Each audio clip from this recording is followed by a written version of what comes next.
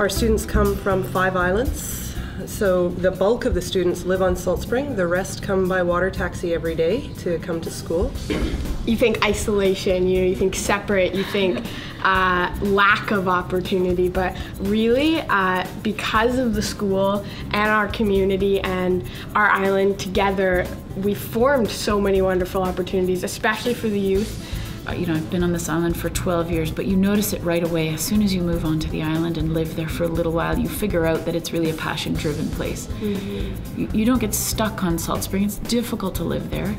Or these Gulf Islands, it's a little bit more challenging, but then you notice that around you are all kinds of people driven by something, and they're driven by what they love to do. Information passes around the island really, really quickly, and so changes can be made with speed that's not normal.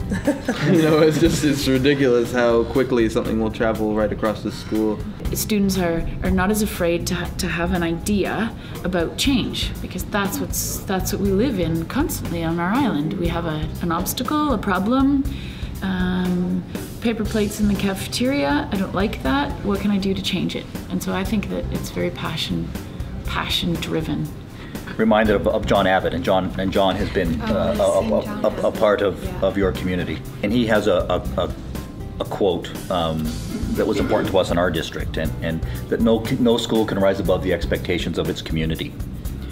And to me, as a superintendent of schools, that really struck a note with me and with our community.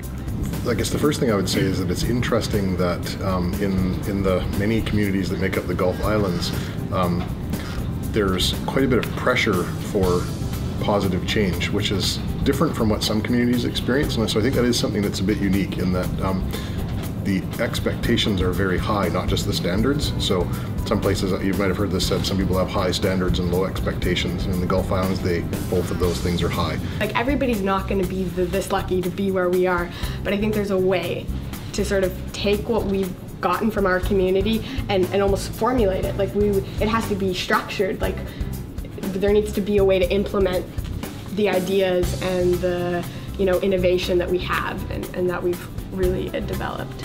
Everything I do is so rewarding, and the community it's not different from the school. The school is the community, and I find that to say that is such a nice, I feel so proud to say that.